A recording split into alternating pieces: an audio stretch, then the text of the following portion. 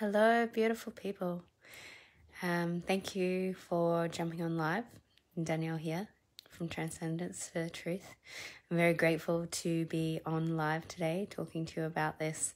It's actually just come through to me with some reflection. I've had quite a few people make some personal stories and experiences around my post around my son. And I want to start initially by saying that these situations can't be helped sometimes, and there's no one at fault, and they should be great awareness and learning tools. And that's the reason the post that I put up was posted. It was an awareness for parents. It's awareness for parents to check in with their kids and see how their kids feel and if their kids are comfortable communicating, and what different things are taking place so that you can come in connection with your children more, so that you can support them and love them and be that voice for them, or to teach them how to speak up for themselves. So in reflection to that post, if you missed out, basically there was an accident. Accidents happen, and my son had an accident at school after asking to go to the toilet, and he was denied access to the toilet and soiled himself. Now, I hold no judgment against the school or the teacher, and there's no resentment or anger or misapplied energy. I actually see it as a gift, because it was a gift to teach my children to voice up for their own bodies and to voice up for their own needs, and that no one can tell them when they cannot when they can and can't release, their own bodily functions. Not to mention he's young and he's still learning, and kids get distracted and they're focusing, and then all of a sudden they need to go to the toilet, and so that was a great lesson to teach my son to speak up, that he can listen to his body over another human being. And just like everyone, we all should be listening to our bodies and listening to ourselves over other human beings telling us what we can and can't do. Really, that's the lesson for everyone.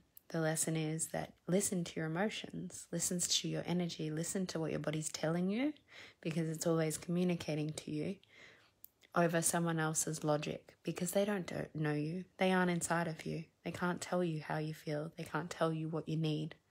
And it's your responsibility to yourself to love yourself, to identify that, and then voice it or take action on it.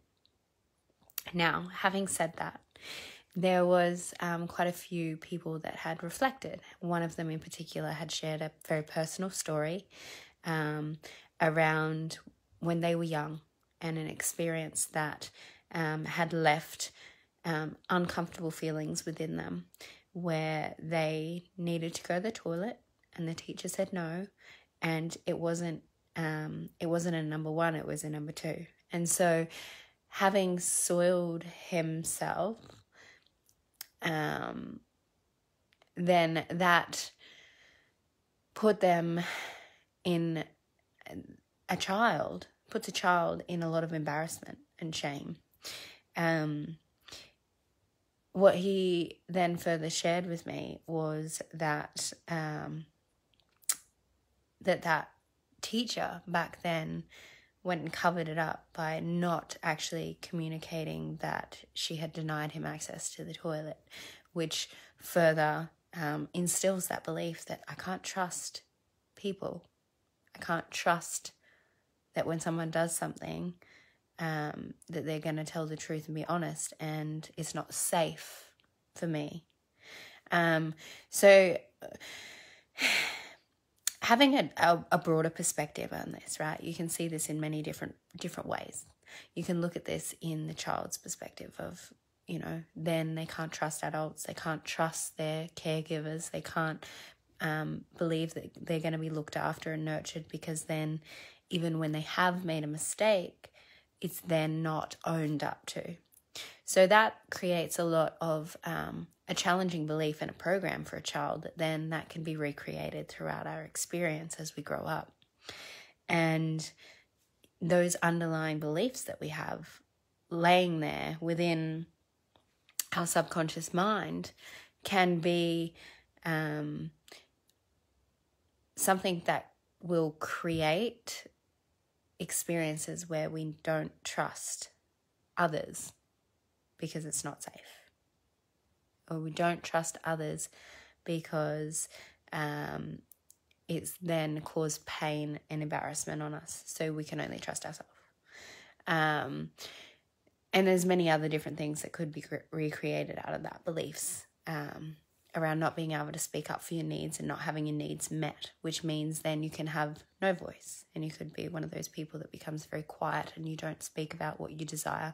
And if someone asks you how to love you more, you may not know, because you've never had a voice. You've never been allowed to check in to see what it is you need and what you desire, because you've always focused externally on other people and what they say.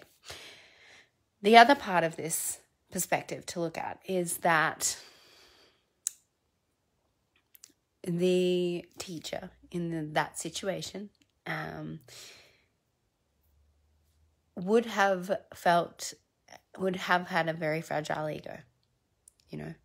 That person was too insecure or too fearful of the consequence of their own actions that they were unable to own up to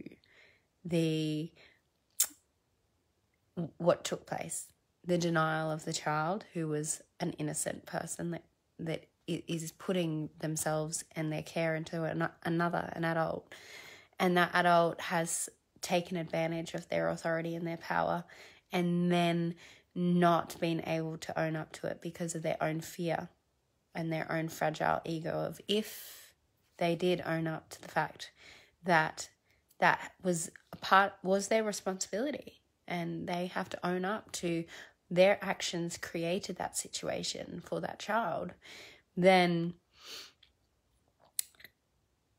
it's out of protection of that person going into that level of vulnerability, not only of fear of the consequence from the school in that situation, but also the fear of the internal uncomfortability of possibly the pain that person would have felt for seeing the embarrassment and shame on this child, and the level of shame that would have created within that person. And this is what we tend to do. All of us, humans and people, humanity, are very, very don't take accountability. Most don't take accountability for their actions, and their ego will justify and lie to prevent the vulnerability and the lower feelings of what has taken place, which usually means that person doesn't learn, because you have to actually feel you have to feel what that situation and experience has caused you, so that you can then decide not to choose that behavior again. And you do that through the contrast. That's how we learn. We learn through pain. We learn through discomfort. We learn through the things that we don't enjoy, so that we can choose the things and the behaviors and the actions that bring us a level of peace or happiness or joy or allowance, rather than denial and justification that could then repeat the same situation because you haven't actually learnt by looking at it. When you have a very fragile sense of self, a very fragile ego, you may justify it in any way that you can, so that you don't make yourself wrong, and it's always the other person's fault. Or you can go into complete denial about a situation, so then you don't have to feel what your behavior actually made you feel. It's not about the other person, really. It's only about, if my ego is so fragile, and I have to protect it because I don't want to feel, then I have to lie to myself and I have to justify my behavior so that I can project it as an outside external problem. And if we're doing that, then we aren't consciously self-reflecting, and we aren't able to actually take note of who we are at that point in time and whether or not that still works for us, and if that's something that we still want to do, we still want to be. So when the ego is hurting,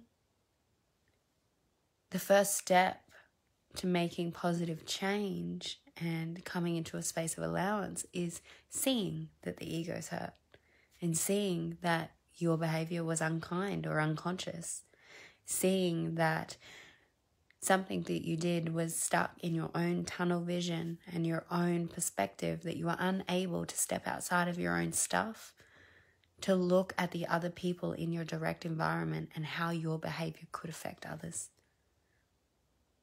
But you have to see that. If you're unwilling to see, you're unwilling to change. I hope that you enjoyed this little video. Have a beautiful, beautiful afternoon, and God bless.